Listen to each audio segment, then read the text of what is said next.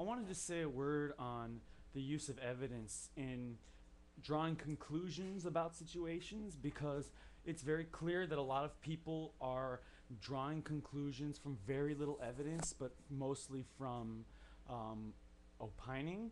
So I think that, and again, I mean, I'm sorry to impose my opinion on everyone, but I think it's very important that we rely on evidence and we rely on the answers to specific questions to draw conclusions rather than the presentations made by people who are trying to promote a specific viewpoint.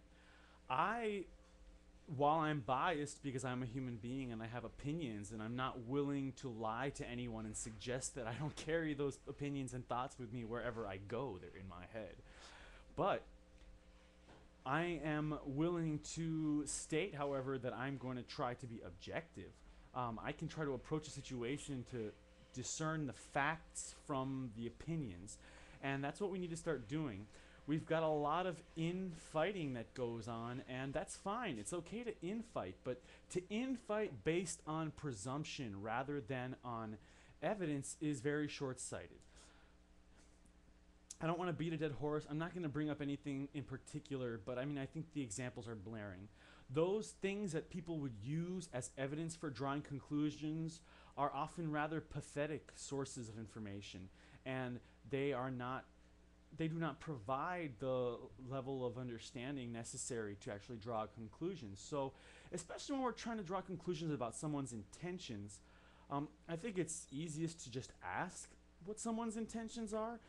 If there's an issue of whether we can trust the person or not, it's a different story altogether. But then you have to wonder, well, why don't you trust the person? What is your evidence for not trusting the person? And why do you choose to trust someone else who is giving you information specifically to make you not trust another person?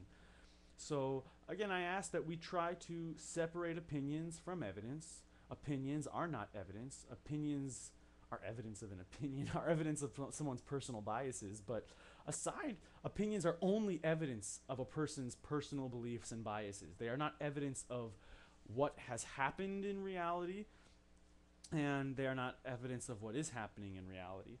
So again, if you have particular concerns, the best way to address those concerns is specifically, and not in drawing conclusions from poor evidence or lack thereof. Opinions are not necessarily evidence.